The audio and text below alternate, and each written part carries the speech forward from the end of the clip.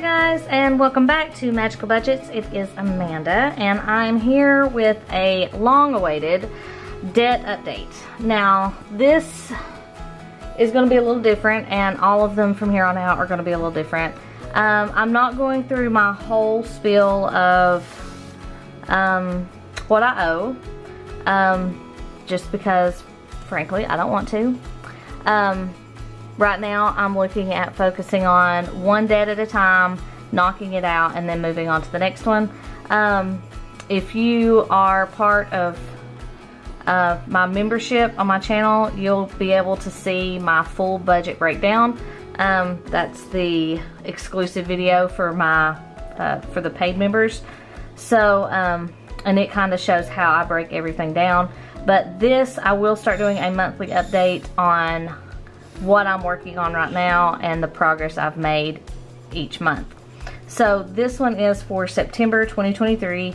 From my last update, which was probably like in April, I was doing pretty good on working my way through a couple things, and I had brought my debt total down a little ways. I don't know that I was going to reach my goal by the end of the year, which is why I kind of switched gears from the savings and I'm focusing on the debt. But over the summer, I switched jobs. So I went from 6th grade math to 1st grade, and I spent a good chunk of money buying things for my classroom, because my classroom that I moved into had nothing. Well, it had tables and chairs, and that's pretty much it. There's a few things for math in there.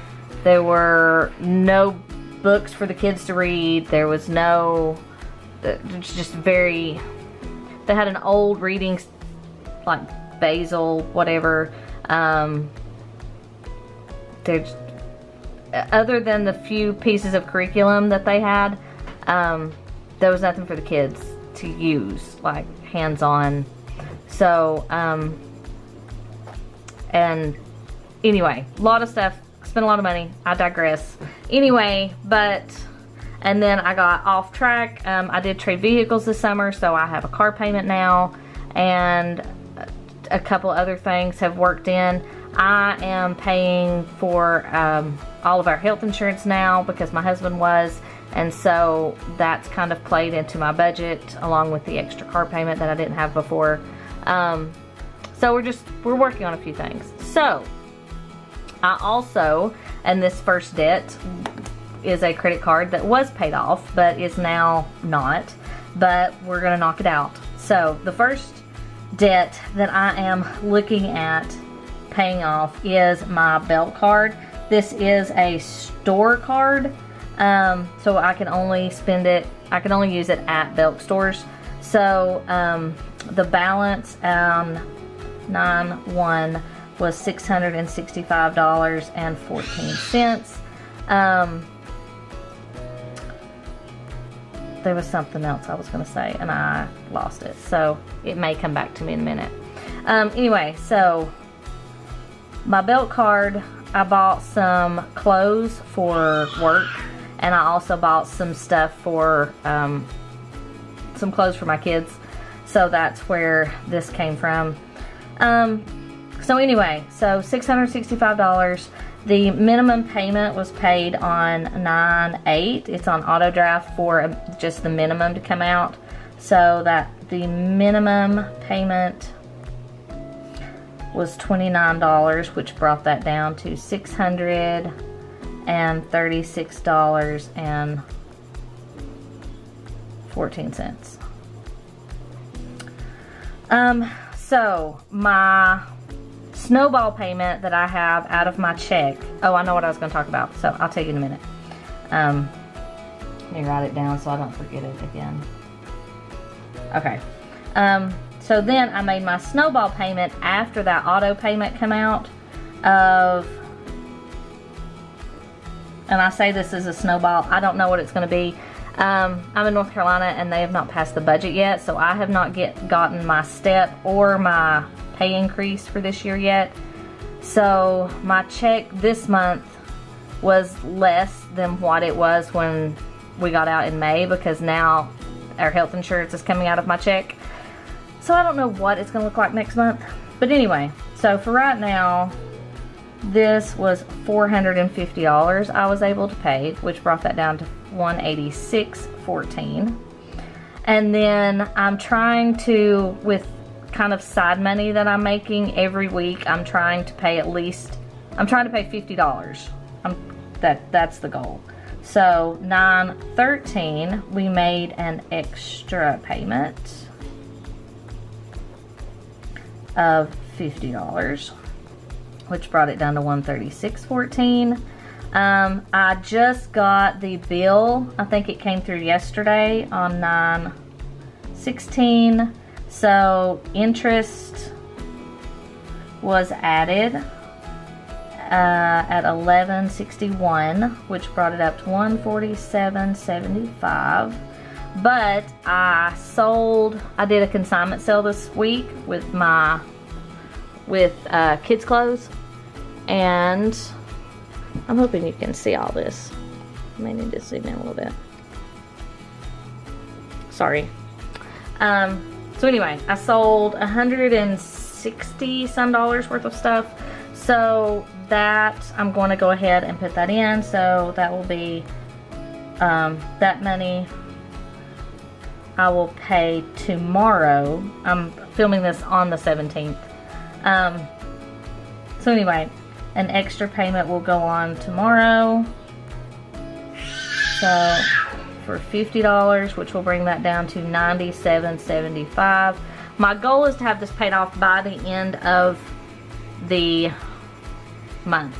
Now technically the payment will go on the first Monday in October, but it will be from money made in September. So hopefully the goal is this card will be paid off at the end of September. So then October will actually have a new focus card that I'm focusing on getting paid off. So what prompted this was, and that's what I want to talk about, I've been watching Christy Van, and there's another channel I've been watching, and I can't remember what the name of it is. I'll look it up while I'm talking. But on velocity banking, and I find it very interesting. Ask Me How I Budget. That's the other channel, and I will link both of those in the comments. But Ask Me How I Budget she talks a lot about sleeping cards so that you can put more towards your debt. And I make the minimum payments or more on all my cards. But two of them, I'm using one to pay my groceries. So I'm putting my grocery, like whatever I'm going to spend on groceries, the budget, I'm putting it on that card in lieu of making the payment on it. And then on a different card, I'm putting what I'm budgeting for, like gas, fuel. I'm putting it on that card and in lieu of the minimum payment. Now what I budget for gas is like $400. But since I traded my Suburban for a minivan, I'm not spending $200 on gas. So if I'm putting $400 on the card and I'm not even spending $200 off of it, then that's $200 that's going to be coming down on that balance on that card every month. So that's great. I'm also trying to make sure I stay hopefully $50 to $100 under my grocery budget, so that I don't have to worry about that interest building on that other card. So again, that is in my budget breakdown video that's not shown kind of on this channel publicly. So anyway, to say that, the goal is this one will be paid off by the end of September, and then in October you will see the next card that I'm working on. And I hope to have that kind of posted towards the beginning of the month instead of waiting till the end like I'm doing this month. It's just taken me a little bit to kind of wrap my brain around the whole thing and make sure that that is what I want to do. So here's what it looks like. I'm very, very pleased with the fact that this will get knocked out in a month's time, not paying this forever to get that paid down. So, because you can see $29 and 11, you know, right at $12 of that is interest. So that would only come down, what, $17 a month? Do you know how long it would take to pay that off at $17 a month? $665 divided by 17. It would take me 39 months to pay that off. It would take me over 3 years to pay that off, which is ridiculous. It's ridiculous. So anyway, 1 month it's gonna get paid off, and then we're gonna hit debt number 2. And I'm sort of going by lowest, no. This was my lowest balance. And so that's what I started with, was the lowest balance. But it is also not one of my lowest interest rates. So it was, the interest rate for this one I think is over 20%. So I'm trying to hit my lowest balances with higher interest rates, anything over 20%. I'm trying to knock those out first, and then I'll go from there. So the belt card was first because I knew I could knock it out in a month and get that one out of the way and not have to worry about it. So that's what we're doing. If you have any questions, comments, thoughts on velocity banking or anything else, you are more than welcome to leave them in the comments. Please be kind. I don't like the fact that I've added to my debt balance, but I have a plan for getting rid of it. And if everything goes as planned, which it never does, but here's the goal, it will, we'll get it knocked out, and I will hopefully, my goal is still to pay off $10,000 by the end of this year. And I think if you take what I paid off at the beginning, I'm not counting that because it's cheating, because I added more over the summer. So from what I have right now, we're gonna try to pay off $10,000 by the end of the year, and we'll see how we do. So give this a thumbs up, and subscribe if you would like to stay updated on my debt payoff journey and all the other fun things we have on here. So I'll talk to you guys later. Thanks. Bye.